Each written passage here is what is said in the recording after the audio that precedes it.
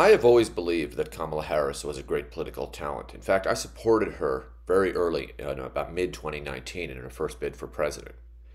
It has been my view over the last few years that she was badly misserved by consultants in that race and buried by a Biden administration who knew that a popular Harris would be a threat. And I've mentioned that on this platform before. But what we're seeing now is not just due to her political talent, although that is part of it. It is that Kamala Harris is the woman for this moment.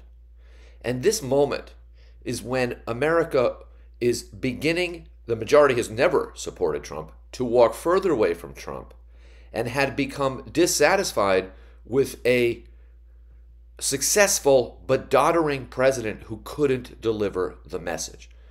Trump was both the face of an older, whiter America and a prospective, more fascist America, and Biden was just the past. And Harris is the person at the moment who encapsulates the future, who brings hope, who can actually speak articulately about politics and about political questions and about the challenges, particularly the domestic challenges facing the country. And what's happened since Sunday morning is that the ground has shifted in American politics. And it shifted because Joe Biden did the right thing. Kamala Harris is the right woman for the moment.